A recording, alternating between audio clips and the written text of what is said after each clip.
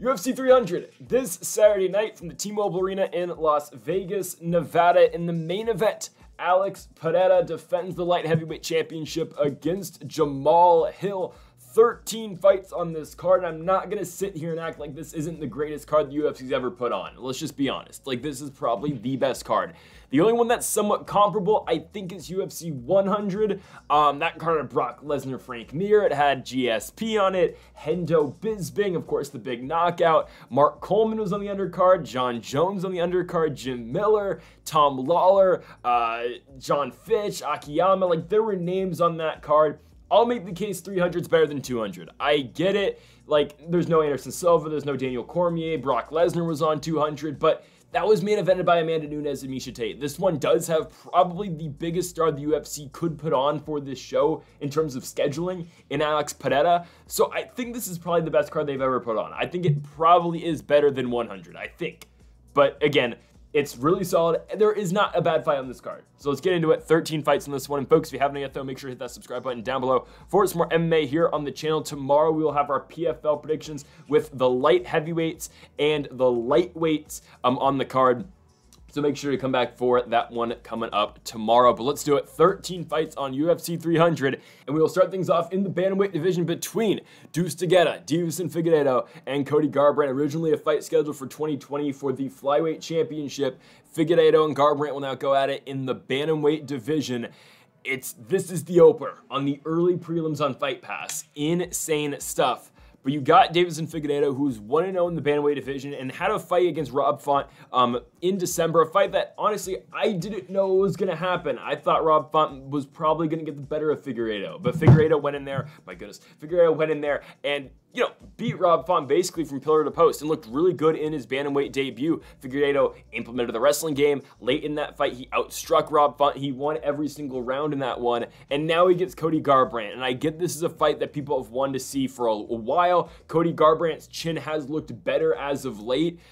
But, man, I just think this is kind of a mismatch. I think it is. Figueiredo is a minus 300 favorite for a reason, and it makes sense. Figueiredo has, I think, the striking advantage here. Cody Garbrandt, even though he is on a 2-fight winning streak, it is against Trevin Jones and Brian Kelleher, two guys who have not seen the most success in the UFC. Trevin Jones is no longer a UFC fighter. He's split off to Cage Warriors, and he's 1-1 over there since the loss to Garbrandt. And the Brian Kelleher fight, I mean, Kelleher is not a striker. Kelleher is on a 3-fight losing streak, and Cody Garbrandt did what he was supposed to do to Brian Kelleher.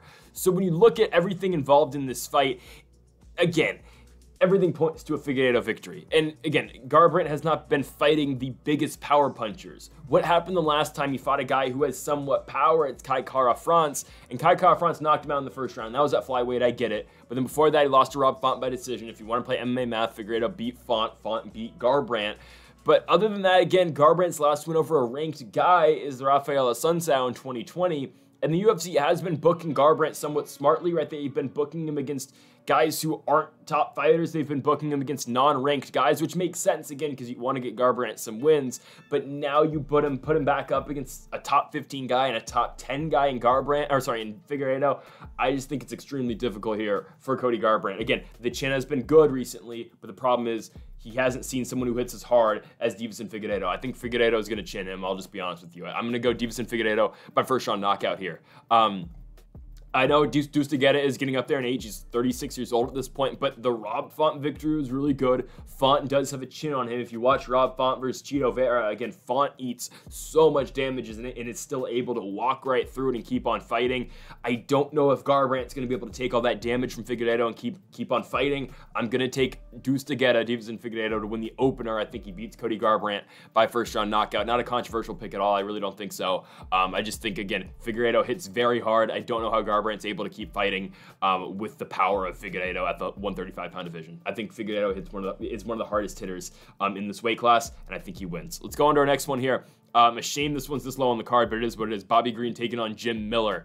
This is a good fight. Again, this is, Jim Miller fought on UFC 100. He won on UFC 200, and now he gets a chance to fight on UFC 300. Jim Miller, at the age of 40, is still winning fights. He's on a 2-fight winning streak. His last 2 wins were Jesse Butler and a win over Gabriel Benitez in his last one. He has won 5 out of his last 6 fights dating back to 2021. It started with a win over Eric Gonzalez, a win over Nicholas Mota, a win over Cowboy Cerrone, a loss to Alexander Hernandez, and then back-to-back wins over Jesse Butler and Gabriel Benitez. Again, Jim Miller has seen this late career resurgence, which is great. Happy for the guy. But the problem with this is, again, Jim Miller has only been beating guys who are kind of just making their way in the UFC, or Cowboy Cerrone, who was more than washed up when he fought Jim Miller back in 2022, right? The fight that sticks out to me for Jim Miller as of late, right, is the Alexander Hernandez loss. Hernandez just lost to Damon Jackson last night. It's not like Alexander Hernandez is some world beater or anything, and Hernandez was able to go out there and outstrike Jim Miller for the full 15. The big question in this fight is Bobby Green's chin. Bobby Green just got knocked out in December. I know it's 5 months, but still he just got knocked out by Jalen Turner, and immediately he's turning it around to a UFC 308 against Jim Miller, a guy who can hit very hard, and a guy who has melted guys. I mean, look at the way he knocks out Jesse Butler, right? I don't think Jesse Butler is the greatest, but he puts that left hook on Butler, and Butler goes out cold, right? And Bobby Green took a lot of damage in the Jalen Turner fight because the referee, I guess, just wanted to see, Kerry Hatley just wanted to see Bobby Green die in there, right? I mean, Green gets dropped, and Jalen Turner just keeps on, ground and pound for all 25 seconds. And, like, Bobby Green's done, and the referee just, lets it keep going for way past the amount of time it's supposed to. So that's the one concern I have with Bobby Green in this fight. Because if it wasn't for that, I mean, Bobby Green, he beats Grant Dawson. He's a big underdog, but he knocks out Grant Dawson in the first round. He beats Tony Ferguson. He looks really good in that fight, right? He loses to Drew Dober, sure, right? He loses to Islam Makhachev. He beats Hak Parast. He beats Ali Quinta. Again, I will die on this hill that Bobby Green beat Rafael Fiziev back in 2021. I think he did. But now you get Green and Jim Miller. You could see the grappling on Miller come out here, but Bobby Green as a whole has pretty good takedown defense, right? It's hard to take him down, so I think you're going to see pretty much just a striking fight between Miller and Green. And it comes down to, for me, if Bobby Green can, if his chin can hold up against Jim Miller. Because we haven't even talked about the other side of things, right? Bobby Green hits very hard too, right? You saw him melt Grant Dawson in their fight. And Jim Miller has had, this is going to be walk number, oh God, if I can do math real quick here. This is going to be walk number 55 for him, ever in a professional MMA fight. I know for Bobby Green too, he's fought a crap ton as well, right? Bobby Green has had, this is going to be his 48th fight, right? Both these guys have been around for a very long time. It's two veterans of the sport. Green's 37, Miller's 40. I think Bobby Green's going to win though. I think he is, right? Jim Miller doesn't get wobbled the easiest, right? The last time he's been finished on the feet, you have to go all the way back to his loss against Dan Hooker in 2018. I think you get it right here. I think Bobby Green will finish Jim Miller. I'm going to take Green to win by second round knockout. Again, for me, it's all a matter of Bobby Green can eat punches from Jim Miller. It's a matter of his chin. If his chin can hold up, Bobby Green will win this fight. And I don't think it's very competitive. I think Bobby Green's gonna have his way on the feet if his chin can hold up. I think, again, you look at the way Bobby Green fights, he doesn't really get, like, when he gets hit, he does get hit, which is an obvious thing to say. But Bobby Green usually rolls the punches very well. He does the shoulder roll, right? It's hard to hit the guy, right? Because his head movement and his movement as a whole is very good, but there are times where he does get caught. Again, you look at the Drew Dober fight, you look at his last fight against Jalen Turner, sure, he will get caught.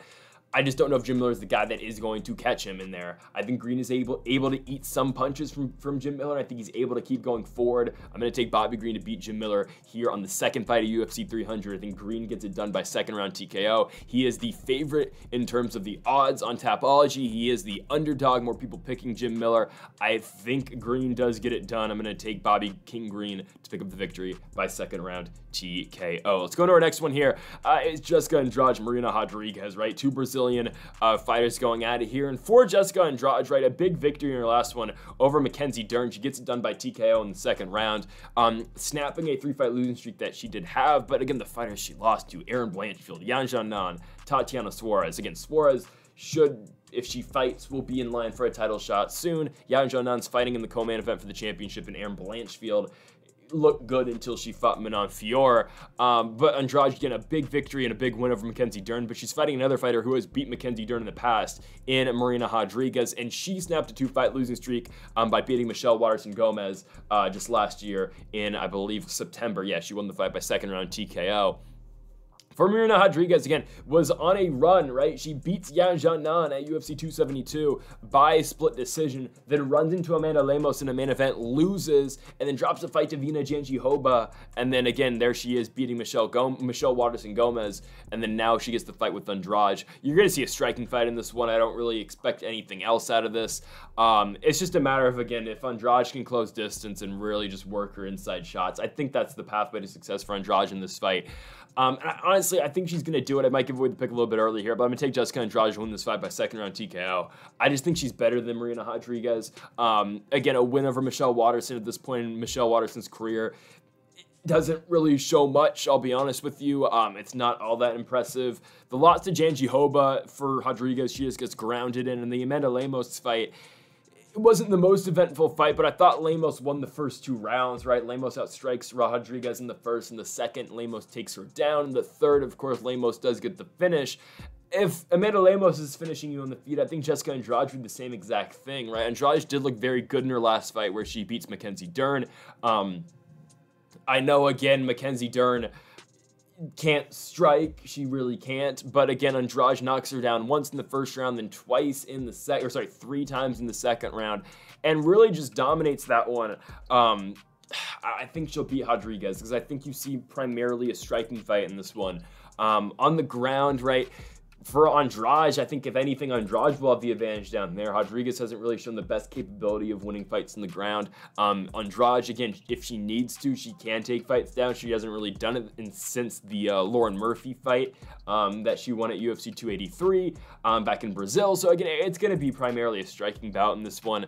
And Rodriguez has been hit a lot before. I know she has her own TKO finishes. Again, the Waterson fight ended on the ground, but the Amanda Ribas win is probably Rodriguez's best win, right? She just beats the brakes off of Ribas on the feet. I just don't see her doing that to Andrade. I get Andrade can be chinny at times, but I don't really see it in this fight. I think, again, she is the better striker between her and Marina Rodriguez. I'm going to take Jessica Andrade to win the fight. Again, we're going to take her by second round TKO.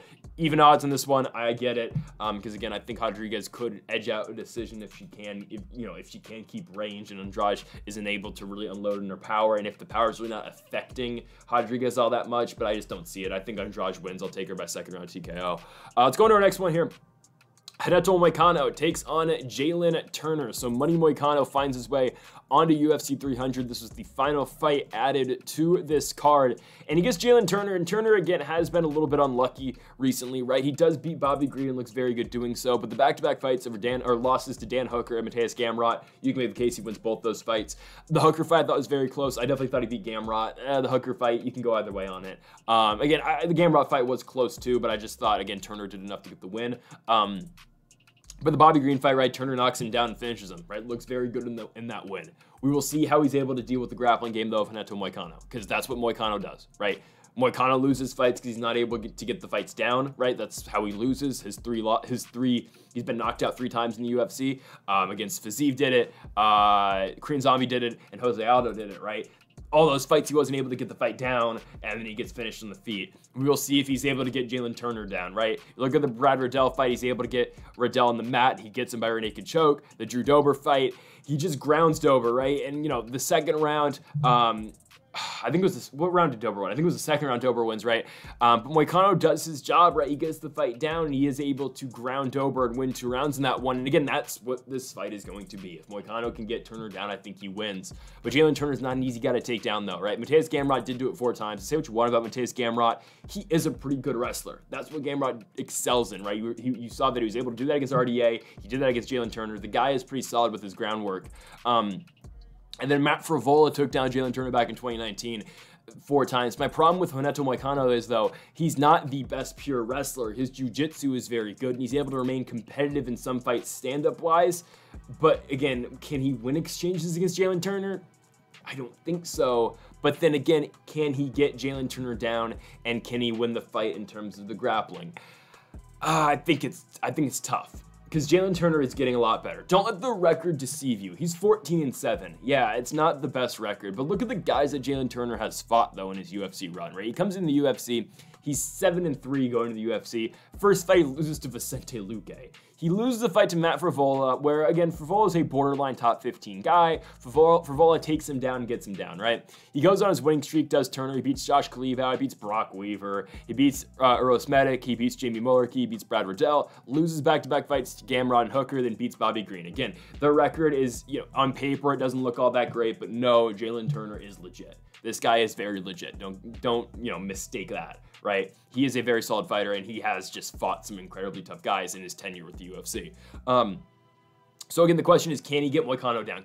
Or can Moicano get him down, right? Because you've seen the Moicano fights against Fiziev, right? He's not able to get Fiziev down. The RDA fight, he wasn't able to take RDA down. RDA was the one taking down Moicano, and really, RDA didn't see any danger of himself getting submitted. So it was just RDA really just punching Moicano's head in for the first 22 minutes of the fight until Moicano won the last 3 minutes, right? Moicano did get subbed by Brian Ortega back in 2017. That's not really all that relevant. He gets finished by Jose Aldo back in 2019, right in the second round. Zombie knocks him out. It was just a shutout, right? Moicano doesn't do anything in that fight in Greenville, South Carolina. I'm split because it's either going to be Moicano, shocking a lot of people, and he's able to successfully get Turner down a lot in this fight, or Jalen Turner just keeps the fight standing and knocks out Renato Moicano pretty early. I'm going to lean Jalen Turner first round knockout. I think Turner is able to keep this fight on the feet, and I think it's going to be a very tough night in the office for Renato Moicano. I like Money Moicano, I really do. I like the guy, but I think it's stylistically a tough fight because Jalen Turner, he's dealt with some struggles wrestling guys like Frevola and Mateusz Gamrot, but Moicano is not a pure wrestler. Moicano is more of a jiu-jitsu guy who needs takedowns to really work his game. Can he get the takedowns against Turner? I don't think he's able to. Turner's been on a pretty solid run, even though he has lost 2 out of 3. I don't think Moicano really dangerous slash threatens him stand-up wise. I think Jalen Turner kind of beats his head, and I'm going to take Jalen Turner to win the fight by first round knockout. We go on to our next one here. Diego Lopes versus Sodiq Yusuff. Odds are almost even in this one. Yusuff is coming off a loss in a main event against Edson Barbosa. How does Barbosa get rewarded? He gets a UFC Apex main event again against Leon Murphy. Yusuff is on UFC 300. And he is fighting Diego Lopes, who has took the UFC by storm, obviously. He had the fight against Movsar Evloev, where he looked good in a loss, and then comes back and triangle armbars Gavin Tucker in 98 seconds, and then knocks out Pat Sabatini in 90 seconds. And here we go, Diego Lopes is fighting on UFC 300. He's got all the hype in the world, man. He's got all the hype. The guy can strike, he can grapple, but he's taking on by far his toughest opponent. Actually, no, Evloev is a tougher opponent, but still he's taking on a tough guy in Sodiq Yusuff, because Yusuff hits hard. He does, right? He hits hard, and he's able to grapple really effectively, too. This is an all-around very good fighter. Now, Yusuff hasn't fought the highest level, or hasn't beat the highest level of guys, I will say, because the 2 fights that he has had against really stiff competition has been Edson Barbosa, and a very good fight, don't get me wrong. If that fight wasn't in the Apex, it would be a lot more memorable. However, it was in the UFC Apex, and I'll be honest, I don't remember all that much about that fight. I just remember it was close until it wasn't, right? Barbosa gets dropped in the first round, Yusuff wins the second, then Barbosa starts to take over and really starts to take over in the 4th and 5th rounds. It's kind of that knockdown round, the 3rd, that kind of does, shift the momentum in terms of, or in the way for Edson Jr. Barbosa, right?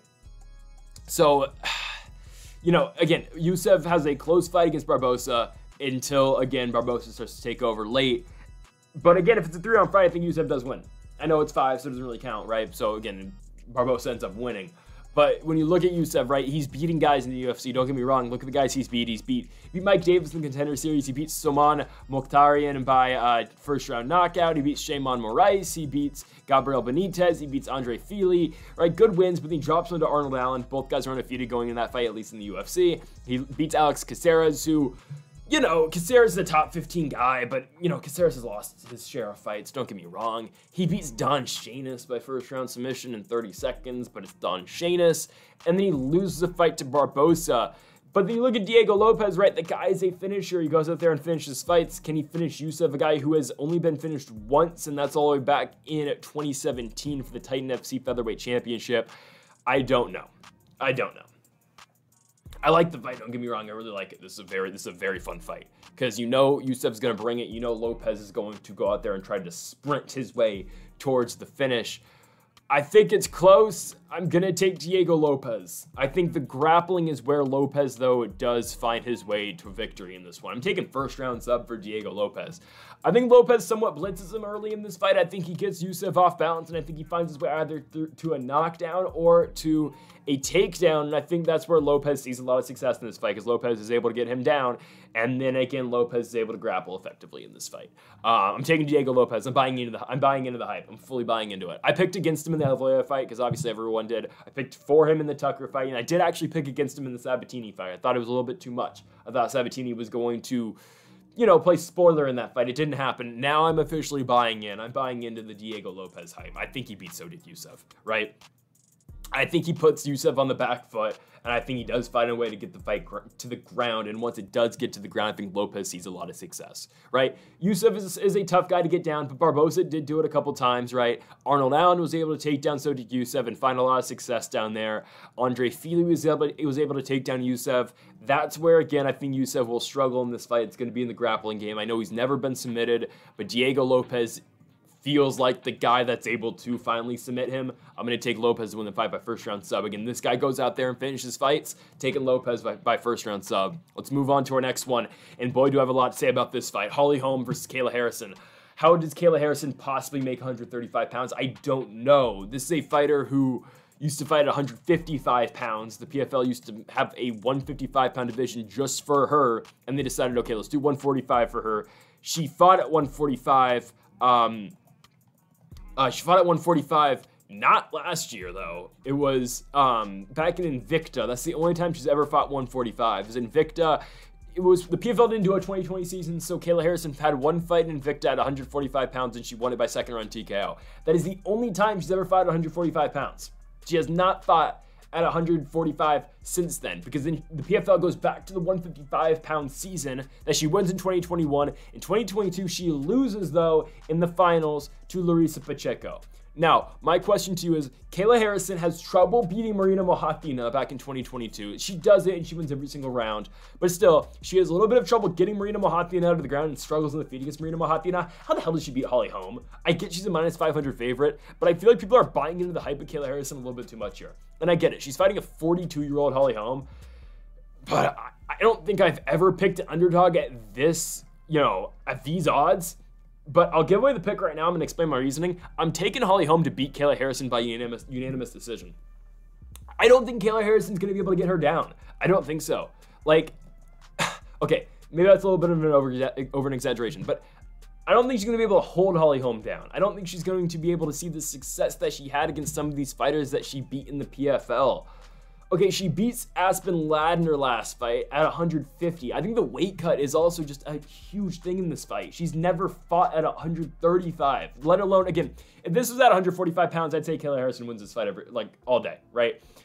But it's at bantamweight. I don't get it. The UFC still technically does have a 145-pound division. They don't really use it.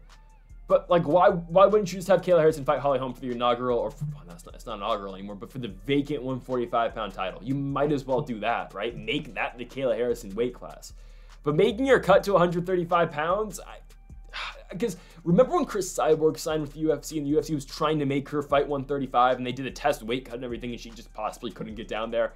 They were saying it was just too unhealthy for her to get down to 135 pounds, so they made a 145-pound division for her. I mean, she was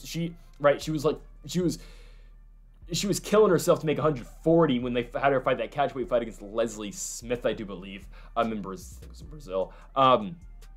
Right? So they're making Harrison fight 135. I don't understand it. I really don't. I think the weight cut's huge. And again, I've watched every Kayla Harrison fight. I watch the PFL all the time. Right? I think on Tapology it says my most picked fighter is Kayla Harrison because she fights all the time. I think now it's actually Lupi Godinez because she fights all the time too. Even though I don't have a lot of successful picks of Lupi Godinez, I've never picked Kayla Harrison. I've never picked against Kayla Harrison in a fight. I'm doing it right now. I'm all day. I'm doing it right now. I think Holm beats her.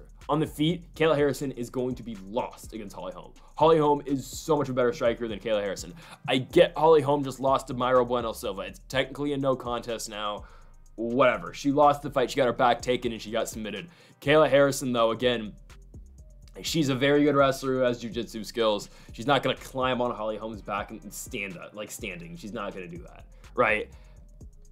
Holly Holm's takedown defense is actually pretty good. Ketlen Vieira did it once. Raquel Pennington did it once. Ronda Rousey wasn't able to take her down. I get Rousey. She claims she was concussed going into the fight. Whatever, right? It's hard to take down Holly Holm. I get she's 42 years old. But Kayla Harrison has not fought at 135 pounds yet in her career. She's going to have to kill herself to make 135. How does that affect the chin? I don't know. That's why I think Holly Holm might be able to get a finish. I'm going to take her by decision. But how does that affect your chin? How does that affect your cardio? It doesn't do good things. It does not do good things for your chin and your cardio. I think Holly Holm wins. She will have a reach advantage on the feet. I think she's going to be able to keep distance. I don't think Kayla Harrison is able to get her down. I think this is going to be a failed signing for the UFC. I think Holly Holm absolutely melts her. Holly Holm wins the fight by unanimous decision. Might be my, boldest take of this card, but I'm just not high on Kayla Harrison in this fight. I'm just not. Let's go into our next one here. In the featherweight division, the Funkmaster, Aljamain Sterling, makes his featherweight debut against one Calvin Kattar. Calvin Kattar, again, coming into this fight off of back-to-back losses, a fight that he should have beat Josh Emmett in. I thought he should have got the nod. They didn't give him the scorecards, whatever. And then he comes back, he loses to Arnold Allen. Allen chops the legs. Kattar really can't continue. He wins the fight, does Allen in the second round. Aljamain Sterling is coming off a loss to Sean O'Malley for the World Championship at 135 pounds. The UFC hates Aljamain Sterling, so they made him fight that fight, on 3 months' notice. They made him turn around immediately after going 5 rounds against Henry Cejudo. They made him fight Sean O'Malley. He loses. They don't give him a rematch because, gotta move on. And now he's fighting at 145. Again, don't forget how good Aljamain Sterling is. He's not going to be absolutely killing himself as well now to make 135. He's going up to 145. And if you've seen Aljamain Sterling, the guy's huge. I don't know how he made 135 pounds like he was able to, but now he gets an 11 pound, he gets 11 more pounds in allowance. Yeah, this is going to be the best version of Aljamain Sterling I think we've ever seen. And I think people are looking at, okay, he just got knocked out by Sean O'Malley. Well, okay. Sean O'Malley, say what you want about the guy. He's a tremendous striker. He is a very good striker, and it was a perfectly timed, it was a right? Perfectly timed right that dropped Aljo and ended up winning the fight, right? It is what it is. Aljo blitzed forward. I don't think it was the smartest game plan by Aljamain Sterling. I don't know why he did that, but it is what it is, right? He gets dropped, and he loses the fight. But what did Aljo do before that? He goes and wins a 5-round decision against Henry Cejudo. He finishes TJ Dillashaw. He beats Piotr Jan in a 5-round decision. He submits Corey Sandhagen in the first round. And it's not like he's fighting like the elite of the 145-pound division. Calvin Kattar's good, but he's like a top 10 guy. Aljamain Sterling should be able to go out here and really do damage. He should be able to. Now, again, Calvin Kattar is a super tough guy to take down. He really is. Josh Emmett tried to take him down 4 times. He couldn't. I think Zabit tried to take him down 4 times. Yeah, Zabit only got him down once. But Aljamain Sterling, again, was able to take down Henry Cejudo. So, I'm not too concerned about that. I think Aljo is able to take Calvin Kattar down. And if he's able to get Calvin Kattar down, he's the human backpack for a reason. I think he's able to find his way to the back, and I think he's able to submit Calvin Kattar.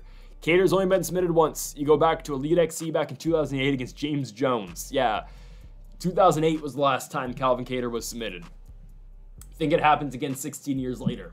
I think Aljamain Sterling submits Calvin Kattar in the first round. He's going to find a way to the back, and he's going to find a way to get that rear naked choke. Aljo's actually the younger fighter in this one. Calvin's 36, Aljo's 34. Again, I'm not concerned about Aljo taking down Calvin Kattar because, again, the guy took down Henry Cejudo. If you're able to take down Henry Cejudo, I will have confidence in you being able to take down anybody.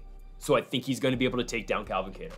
And on the feet, I don't think Aljo's some horrible striker. He just got caught against Sean O'Malley. I've seen this guy go out and win a first round against Piotr Jan in the feet when he needed to win a round because, again, that was the swing round in that second Aljo and Piotr Jan fight. Aljo outstruck Calvin Kattar in the first. So I think Aljo is able to remain competitive on the feet against Calvin Kattar up until the point where he's able to get the submission and he's able to get the takedown en route to the submission. Don't forget, Aljamain Sterling won the first round striking too against Sean O'Malley. He got overconfident in his striking game, and then he went out there and he got knocked out in the second. Sure. but the guy's a very capable striker. I don't think Calvin Kattar is going to one punch put him out. I think Aljo is more than capable of winning this fight. Both on the feet and on the ground. I think he's going to need more than just the stand-up game, obviously, to beat Calvin Kattar. But I do think, again, the combination of the striking and the grappling is going to be enough. I'm going to take the Funk Master, Aljamain Sterling, to go out there and beat Calvin Kattar. We're going to take him by first round submission. To the featured prelim, Yuri Prochazka taking on Alexander Rakic.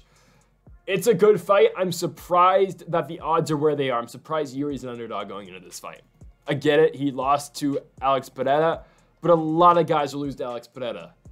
Pereira's the champion, and he's in the main event of UFC 300 for a damn reason. Now you get Rakic and Prochazka. Alexander Rakic has not fought since 2022, where he lost to Jan Blachowicz. I know he blew his leg out, but still, he's not fought in that long. And now he's a favorite in a fight against a former champion in Prochazka. I'll be honest, I don't get it. I don't get it at all. For Yuri, again, you look at the loss to Alex Pereira, it happens, right? Like, losses like that are going to happen to you. He beats Glover Teixeira in one of the best fights you're ever going to see, right? I know he was losing the fight up until the point where he gets the submission, but still, he comes back in the 5th round and he wins. He beats Dominic Reyes, he beats Volkan Oezdemir. I know Prochazka will get hit. He's a guy, he doesn't care. He's going to try to knock you out, but he doesn't care if he gets hit hard in the process as well, right? Like, don't forget, Dominic Reyes actually did knock him out in the 2nd round. It's just that it was the up kick. Prochazka falls right on Dominic Reyes. Nobody notices. He keeps on fighting. He comes to, and he wins the fight, right? He ends up coming back and spinning back elbows Dominic Reyes in the head and puts him out, and Dominic Reyes has not been the same since, right? I know, again, that was kind of he hasn't been the same since really the Jones fight, the Blachowicz fight, but still, I don't think getting spinning elbowed in the head against Yuri Prochazka is going to help. So now he gets Rakic. And, like, okay, what is Rakic's best win? Thiago Santos, who's more than washed up? Like, seriously, he beat Thiago Santos, and Thiago Santos doesn't have knees anymore. He's won one fight in his last, 7 since losing to John Jones. He had the win over Johnny Walker, and that's it, right? Rakic beats him, okay. It was a fight where Rakic just boring outstrikes him, and then he gets his, I think it was his brown belt in jiu-jitsu after. I don't understand. Rakic beats Anthony Smith. He chops his legs out, and he wins the fight by decision. It's in a main event. It's not great. He wins, great. It's boring. Like, Rakic will wrestle, and he's kind of got to me, he's kind of just a boring fighter, I'll be honest. He kind of is. He's not all that entertaining. Like, he picked up good wins on his way to the top 15. The Devin Clark win's nice. The win over Jimmy Manuwa, the head kick's beautiful. But other than that, like, since then, Rakic has been kind of boring. Let's just be honest here. I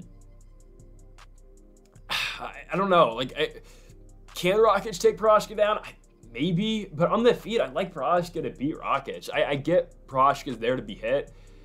But I don't think Rakic knocks him out on the feet. I don't think he does. If Rakic wins, I think it will be by decision. I think Rakic will be staying on the outside. I think Rakic will be, again, striking well, using his jab effectively. But I don't think he necessarily can knock Prochazka out. I think, if anything, Yuri's going to knock Rakic out. And that's what I'm going to take. I'm going to take Yuri Prochazka by first-round knockout here.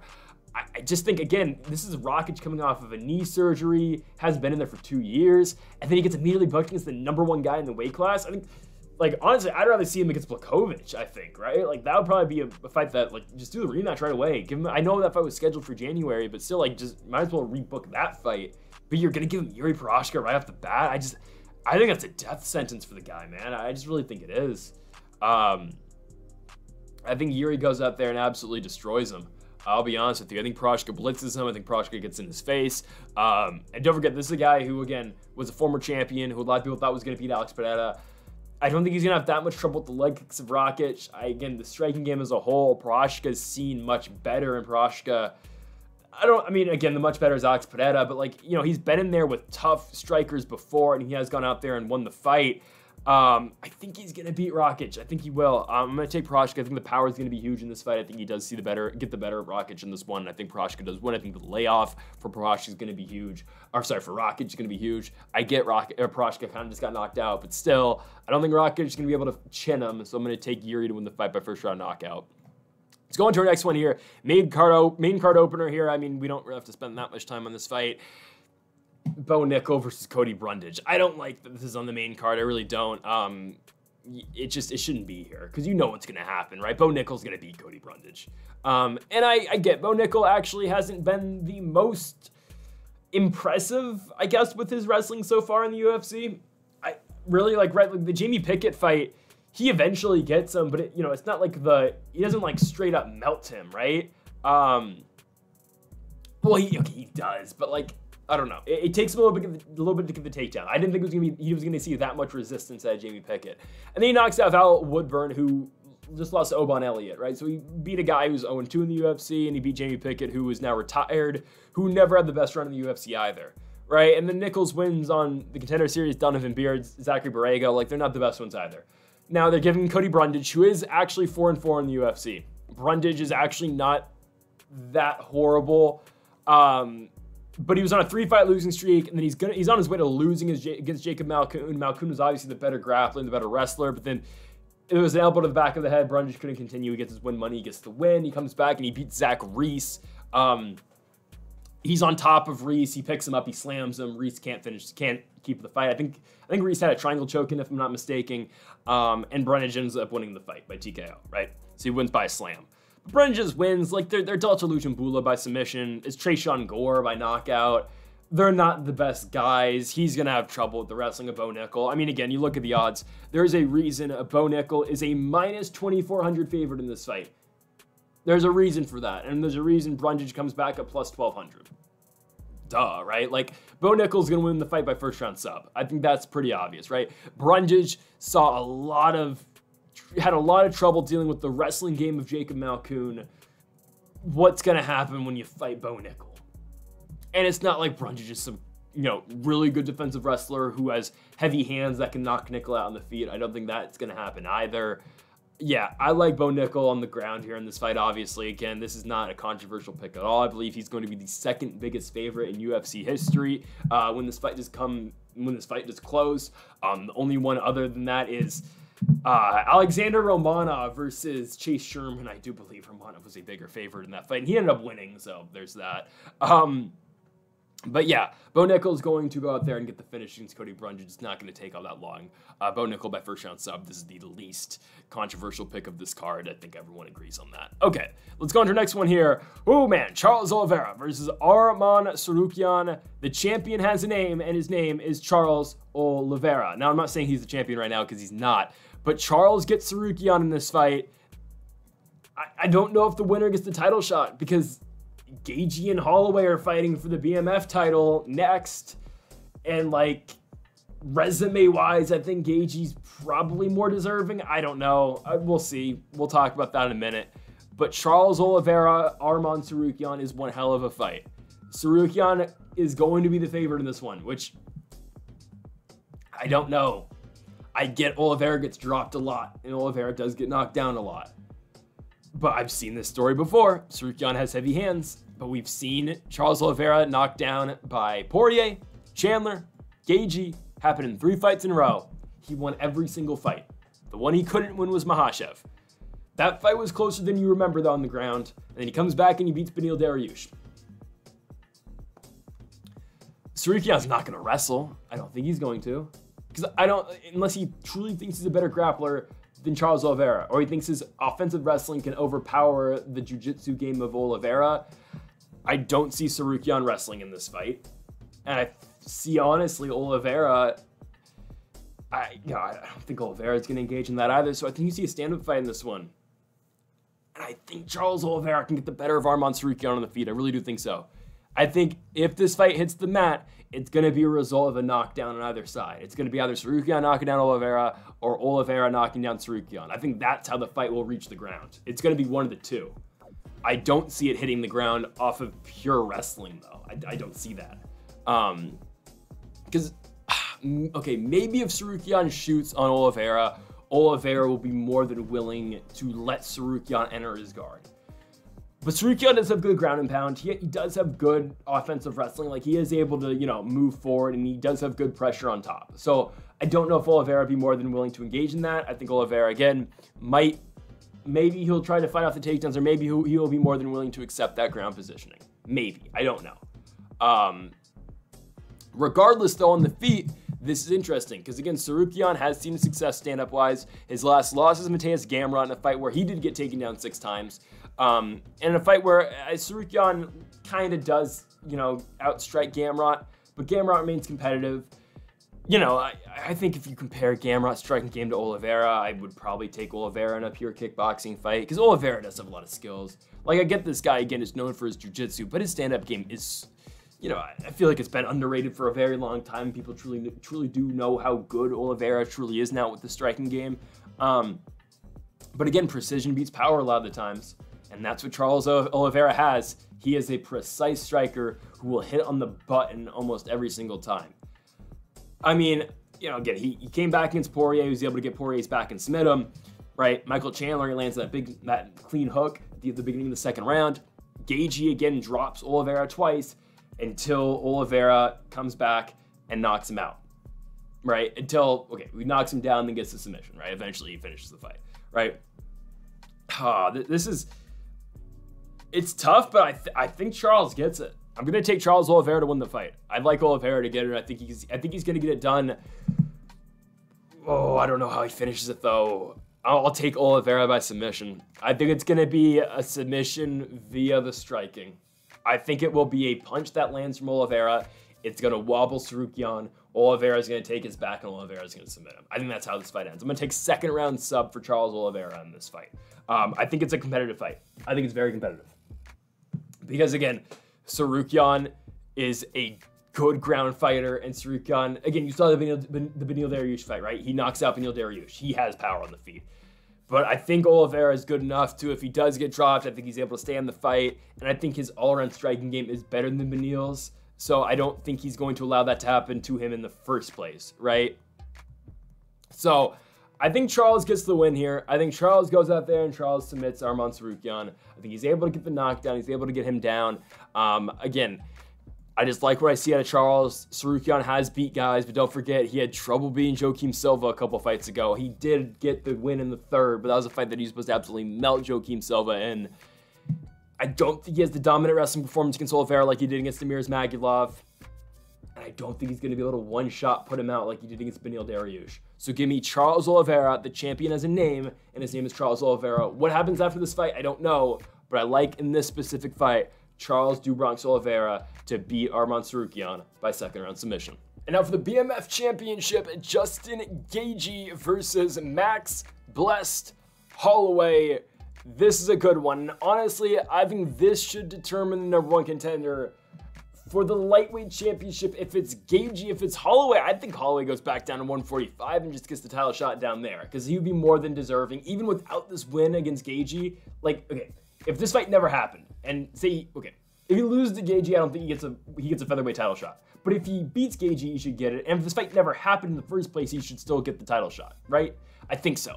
Or at least he should be in line to fight Arnold Allen or Brian Ortega for the next shot, right?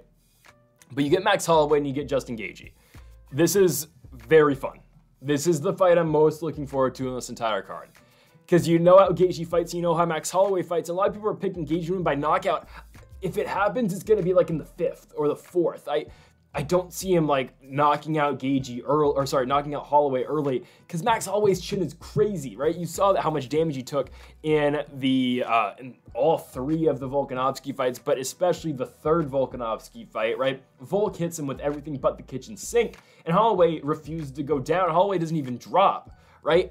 Like, Max Holloway has never been even knocked down in his UFC career. Is Justin Gaethje going to be the first guy? If it would ever be someone, it would be Justin Gaethje. Don't get me wrong. If anyone's ever going to knock down Max Holloway, it would be that guy right there. Because of the power he has and because of what striking he does have, right? However, I lean more towards he's not going to be able to knock Holloway down. But then when you get into a pure striking fight, who's better, Gaethje or Holloway, I tend to lean Gaethje. I think the leg kick's going to be absolutely huge in this fight. I don't know how Holloway is going to be able to eat those leg kicks out of Gaethje. That's probably the biggest factor for me in this fight is the leg kicks that Gaethje will throw, because that's what's going to really throw Holloway off. I think it's not going to be a pure boxing fight. Holloway's thrown a little bit, I think, with the leg kicks of Volkanovski, right? And Holloway, yeah, he did beat Arnold Allen and he beat Korean Zombie, but like, again, those guys are not on the level of Justin Gaethje. Holloway's going back up to 155 pounds. What happened the last time he fought at 155? Well, he lost to Dustin Poirier. It was a fight he was a -270 favored in. Poirier ended up winning the fight. Holloway looked good early, but then Poirier again ended up, you know, as the fight progressed, he ended up winning it. The only round I would give Max Holloway would be the 4th. Maybe the second. Second was close. That's where you get the 2 rounds, I think, for Holloway. But Poirier kind of just goes up there and really kind of does, I wouldn't say cruises to victory, but does win a very competitive fight. And I thought won 4 out of 5 in that one, maybe 3 out of 5. But again, this is a very different fight. It's Justin Gaethje. Gaethje fights a lot different than Poirier, right? Poirier's southpaw. Gaethje's going to fight orthodox. We will see. Again, though, I don't see Gaethje finishing Holloway. If he does, I think it'll be through leg kicks, legitimately. I think he's got a better chance finishing Holloway with the leg kicks than he does of knocking him out. Just because, again, Holloway's a guy that just doesn't get finished. However, it only takes one. It only takes one, right? And eventually the chin cracks. That's just a given with all fighters. Will Gaethje be the guy that's able to crack the chin of Max Holloway? Again, if it happens, if it's ever going to happen, it's going to be with Justin Gaethje. Because that's just how hard this guy hits. But I'm tending to say it won't happen. But I'm hard-pressed to pick anybody that will beat Justin Gaethje at this point in Gaethje's career in a pure striking fight. I really don't know if anyone can do it at this point. Truly. The way you beat Gaethje is by mixing it up and by wrestling him. Max Holloway is not wrestling Justin Gaethje. This is going to be a striking fight. And I think Justin Gaethje will get the better of Max Holloway in a lot of these exchanges, but I think it's going to be kind of the point where, like, all right, Holloway, like, he's refused to go away. You can't get this guy out of here. But once the final horn sounds at the end of the 25, it's like, all right, well, Gaethje won the fight. He won a pretty dominant decision. I'm taking Gaethje to win. I'm taking him by unanimous decision. I'm taking him to win every round. Every round's going to go to Justin Gaethje in this fight. I just think he's better striking-wise than Max Holloway. I just think he is. But I don't think he's able to finish him. And the leg kicks and the pure kickboxing as a whole is going to be too much. This will be a fun fight, don't get me wrong. But Justin Gaethje's been in fun fights before, and he's been able to win these fun fights, right? He's not the same Justin Gaethje that first came into the UFC, right? The fight against Eddie Alvarez, the fight against Dustin Poirier, the fun fights that he loses. No, he's came back and he's won these sort of fun fights, like, again, the fight against Michael Chandler, the fight against Cowboy Cerrone. Like, he goes in there, he doesn't rely on his power, but uses his power effectively and wins a controlled, fun fight, like, again, the fight against Chandler, the fight against Fiziev, right? Wins that fight, knocks out Poirier, right? The one fight that is an outlier in all of these, since that initial, this first couple fights in the UFC, is the Oliveira fight. He overswings in that fight, he gets caught off balance and gets knocked down, right? He tried too hard to knock out Oliveira in the first round. That's how he lost. But now he's on the cusp of another title fight. If he can beat Max Holloway, I think he's going to do it. I think Justin Gaethje wins. I think he wins a dominant decision. Again, I just think he beats Max Holloway to the punch every single time. Holloway may be quicker, but the damage that Gaethje is able to put on him with the strikes is going to just be too much. And I'm going to take Justin Gaethje to win a dominant decision against Max Holloway and still the BMF champion. Mark Coleman going to wrap the belt around him. And then now, obviously, I think it's next for him to fight for the world championship. Justin Gaethje should get the winner of Islam Makhachev and Dustin Poirier, which is crazy. Again, Poirier's getting the title shot right away after losing to Gaethje, then beating Benoit Saint-Denis. But just, I guess, scheduling-wise, Poirier's the only guy, I guess. I don't know. But, yeah, give me Gaethje to beat Max Holloway. He'll do it by unanimous decision. On to the co-main event. Yeah, it's not the greatest. It's Yan Xiaonan versus Zhang Weili for the strawweight championship. It's a fight that should have happened in China. Let's just be honest. This would be a huge fight in China, but they did it in Las Vegas instead. And I don't know why this fight really doesn't have to be on 300, but it is. Zhang Weili, Yan Xiaonan. I mean, again, Zhang Weili is the dominant champion, right? She's only lost twice in the UFC, and they're both to Rose Namajunas, which, again, why doesn't Rose come back to 115 pounds? I get the weight cut, but she's the only fighter to beat Zhang Weili ever, and she could easily just walk straight in this division after this fight, assuming Zhang Weili wins and get the title shot immediately, I would think. Because, again, she'd probably get in over Tatiana Suarez, and 115 isn't the strongest weight class. It really isn't. She could easily walk right back in here and get the title shot. I get she lost to Carla Esparza in her last fight at 115, but why wouldn't you? Rose coming off a win at this point. They're looking for title challengers. They're not going to give it to the winner of Andrade and Rodriguez, right? And that fight's at 125 pounds. Wait, no, it's at 115. What am I saying? That fight's at 115. I think, right? Yeah, it's at 115. They've both fought at 125 before, but that fight's at straw weight. They're not going to give it to Suarez, I don't think. Suarez probably needs to win another fight. Well, actually, if Andrade beats Rodriguez, maybe. But still, Rose could easily walk right back into this weight class and get a title shot. But still, Zhang Weili, Yan Xiaonan. They're both 34, so Zhang Weili is somewhat getting up there in age. Again, she's not going to be champion forever, right? I think eventually this reign will end likely to Tatiana Suarez. I think eventually. But I just don't think Yan Xiaonan's the fighter to beat her. I don't think she is. Sure, Yan Xiaonan's got power, but Zhang Weili has dealt with fighters with power before, and she's beat them. Andrade, Joanna, did lose twice to Rose. But Zhang Weili's weathered the storm of a lot of good fighters, right? The Lemos win, she weathers the storm of Lemos and she beats her, right? And just dominates her wrestling. The thing that stands out for me is Yan Xiaonan had a lot of trouble grappling with one Carla Esparza. Esparza took her down and actually finished her on the ground. Yeah, Carla Esparza got a finish. That's how she got her title shot. How is she going to deal with the all-around strength and the wrestling game of Zhang Weili? She's not. Zhang Weili will win the fight by second round TKO. Truly, she's going to get her out of there. She's just that good. She's so much better than Yan Xiaonan. How does Yan win? Her only chance, I think, is if she really, if she knocks out Zhang Weili, like Zhang Weili got knocked out against Rose. I think that's the only chance if she, stuns her, knocks her out. Other than that, I just don't see it. I just don't see the champion losing here. She's that good. Truly. Zhang Weili is that elite. She's that good in this weight class. And again, it's going to take a very tough fighter to beat her. And I think that's why, if it's going to be anyone, it's going to be Tatiana Suarez. But it's not going to be Yan Xiaonan. It's just not going to be. Zhang Weili, I think her striking's better, her grappling's better, her wrestling's better, and she's all around a stronger fighter. Right? She's all around better. Everyone's got power. She's dealt with power before. Again, I will say it in and time out. Everyone can get caught, but I wouldn't bank on it. And that's the only way Yan Xiaonan wins, because Yan Xiaonan is not going to be able to beat Zhang Weili in a fist fight, in a grappling fight, in a mixed martial arts fight for 25 minutes. Just not going to happen. Zhang Weili will find her way to the takedown. If Yan Xiaonan is losing in wrestling and grappling exchanges to Carla Esparza, if she's getting taken down by Mackenzie Dern was able to find takedowns against her just 2 fights ago, Zhang Weili is going to be able to win. She got the title fight because she beat Jessica Andrade. She chinned Andrade in the first round. Okay, it happens. She's probably not going to be able to chin Zhang Weili. She's going to have to get very lucky to chin Zhang Weili. It's only happened once before. She got caught with that very nice head kick by Rose Namajunas. I highly doubt we're going to see that happen again to the point where she just gets caught and chinned in the first round. I just don't see it, if I'm being honest. Zhang Weili, again, she'll find the takedown and she should be able to see a lot of success down there. Because, again, Zhang Weili has out-grappled a lot of good grapplers. Carla Esparza. Esparza did take her down, right, in the first, but Zhang Weili was able to pop right back up. Zhang Weili ended up getting a rear naked choke from a back crucifix in that fight. And then again, the Lemos fight, just pure domination on the ground. 50-43 in that fight. 16 minutes of control time. Pure wrestling. Got her in a crucifix a lot in that fight and just did so much damage to Lemos in there. Made Lemos look like she didn't deserve to be in the title fight.